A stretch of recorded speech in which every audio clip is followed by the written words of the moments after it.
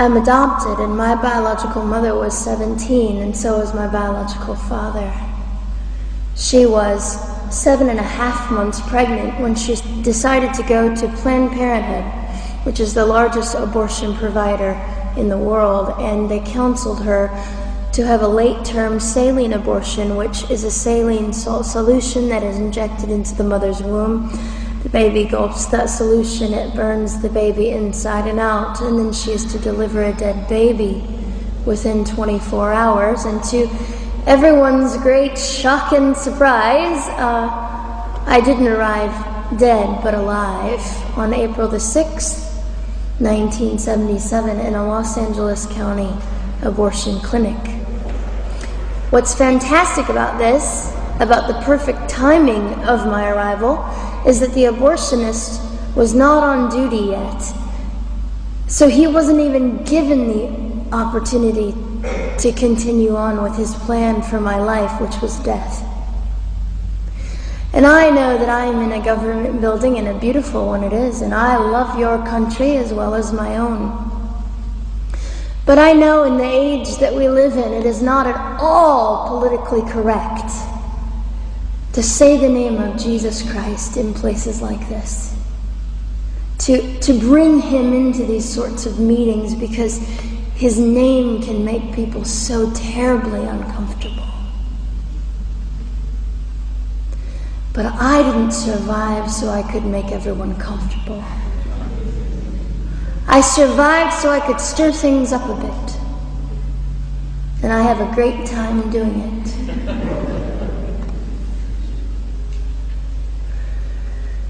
And so I was delivered alive, as I've already said, after 18 hours. I should be blind, I should be burned, I should be dead. And yet I'm not. You know what is fantastic vindication is the fact that the abortionist had to sign my birth certificate. So I know who he is. And it also says, for any skeptic listening, on my medical records, born during saline abortion.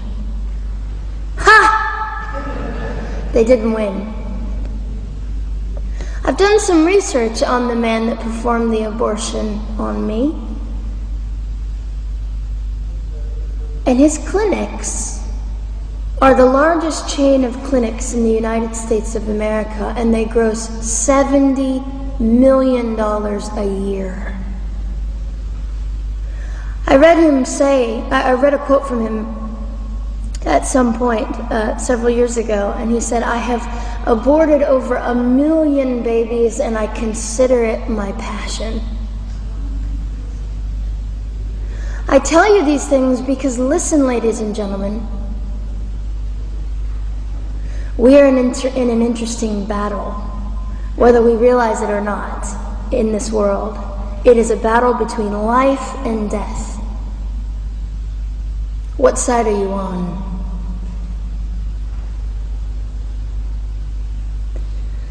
So a nurse called an ambulance and had me transferred to a hospital, which is absolutely miraculous. Generally, the practice at the time, and up until 2002, was, in my country, was to end the life of an abortion survivor by strangulation, suffocation, leaving the baby there to die, or throwing the baby away.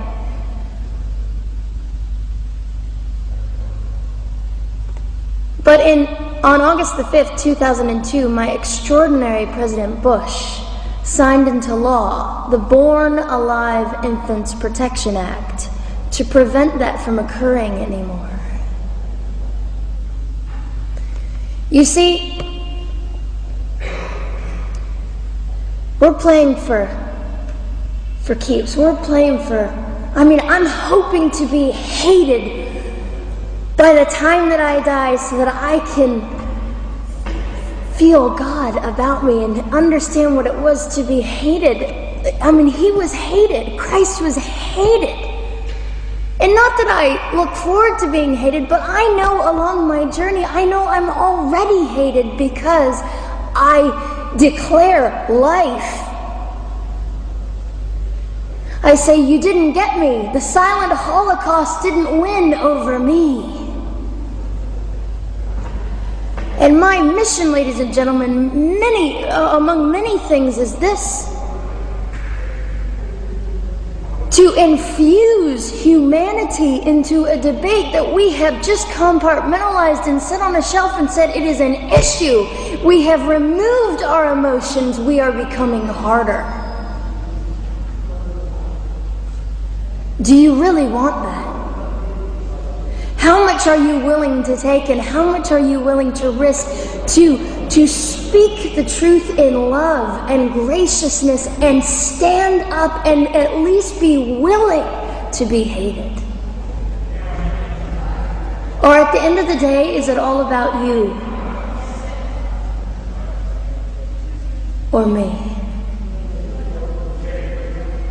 And so, after that, I was placed in an emergency foster care home, where they decided they didn't like me very well, and as I'm fond of saying, I don't know how you could not adore me right from the start. What is wrong with these people? But they didn't. You see, I've been hated since conception by so many, and loved by so many more, but most especially by God. I'm his girl. You don't mess with God's girl. I got a sign on my forehead that says, you better be nice to me because my Father runs the world. So after I was placed in the mean home, I was taken out of the mean home and placed into another home, a beautiful home, Penny's home. And she said by this time I was 17 months old, 32 pounds of dead weight, and diagnosed with what I considered to be the gift of cerebral palsy, which was caused directly by the lack of oxygen to my brain while I was trying to survive. Now I am just compelled to say this. If abortion is merely about women's rights, ladies and gentlemen, then what were mine? There was not a radical feminist standing up and yelling about how my rights were being violated that day. In fact, my life was being snuffed out in the name of women's rights. And ladies and gentlemen, I would not have cerebral palsy had I not survived all of this. So when I hear the appalling, disgusting argument that we should have abortions because the child just might be disabled, the horror that fills my heart. Ladies and gentlemen, there are things that you will only be able to learn by the weakest among us. And when you snuff them out, you are the one that loses. The Lord looks after them, but you are the one that will suffer forever.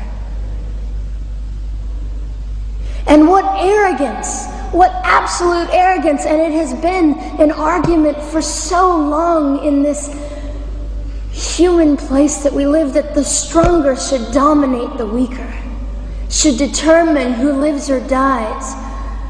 The arrogance of that. Don't you realize that you cannot make your own heart beat? Don't you realize that all the power that you think you possess, you really possess none of it? It is the mercy of God that sustains you, even when you hate him. So they looked at my dear Penny and they said, Gianna will never be anything, which is always encouraging. And she decided to ignore them, and she worked with me 3 times a day, and I began to hold up my head, and they said, well, Gianna will never this and never that. Long story shorter, I was walking by the age of 3.5 with a walker and leg braces, and I stand up here today with a mild little limp and without a walker and leg braces. I fall gracefully sometimes and very ungracefully at other times, depending on the situation. but I consider it all for the glory of God. You see, ladies and gentlemen, I am weaker than most of you, but this is my sermon.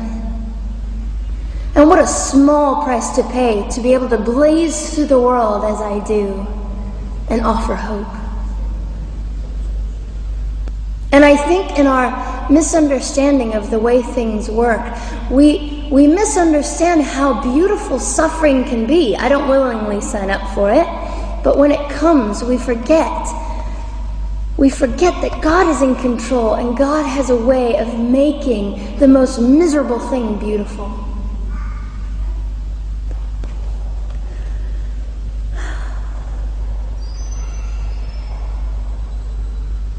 I have met my biological mother. I have forgiven my biological mother. I am a Christian. She's a very broken woman. She came to an event I was having 2 years ago, showed up unannounced, and said, "Hello, I'm your mother." And it was a very difficult day.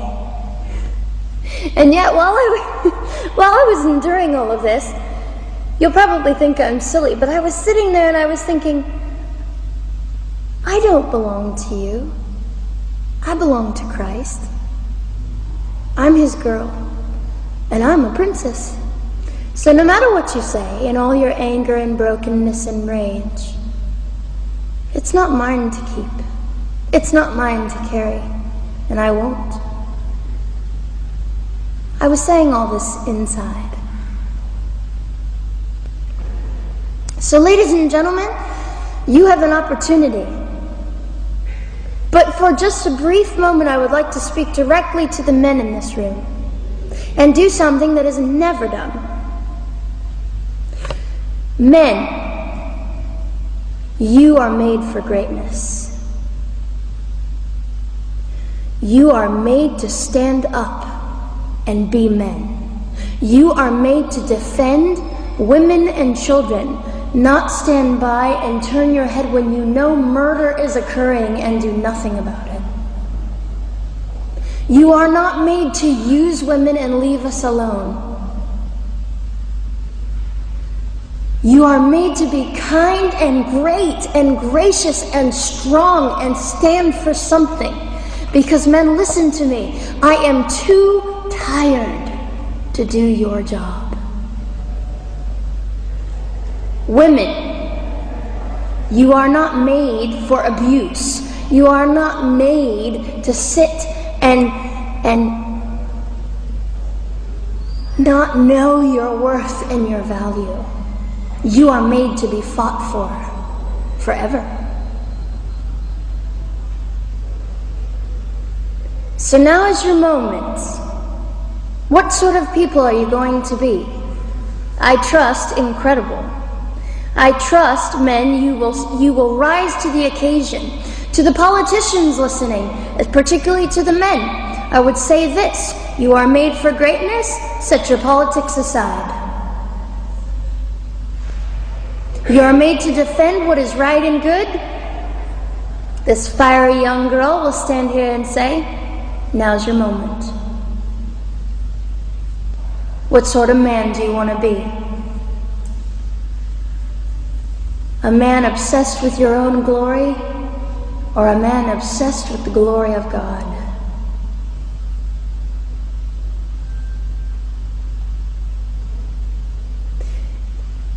It's time to take a stand, Victoria. This is your hour. God will assist you. God will be with you. You have the opportunity to glorify and honor God in 2008. I'll just end with this. Some of you might be slightly annoyed that all I keep doing is talking about God and Jesus. But how on earth can I walk about limping through this world and not give all my heart and mind and soul and strength to the Christ who gave me life? So if you think I'm a fool,